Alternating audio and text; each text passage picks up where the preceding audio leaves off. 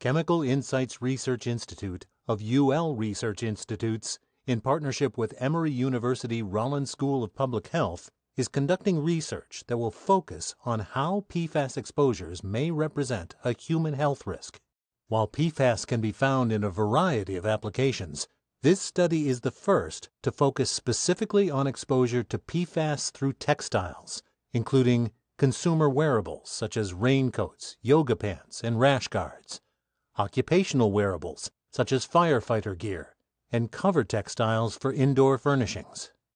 The research will aim to develop methods for identifying and quantifying PFAS in the textiles, acquire baseline data on PFAS in the textiles, evaluate and compare PFAS release from the textiles, and explore the parameters that influence PFAS exposure levels during use. To conduct this research, CIRI will utilize their state-of-the-art human exposure chambers and specialty equipment and techniques to simulate real-world scenarios and evaluate possible exposure from use of the textiles. They will study the potential inhalation of PFAS in the air, ingestion of PFAS in settled dust around the textile, and exposure from dermal or skin transfer.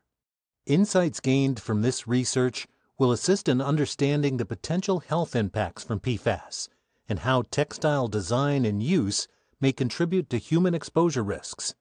And ultimately, this information may lead to strategic exposure risk reduction measures.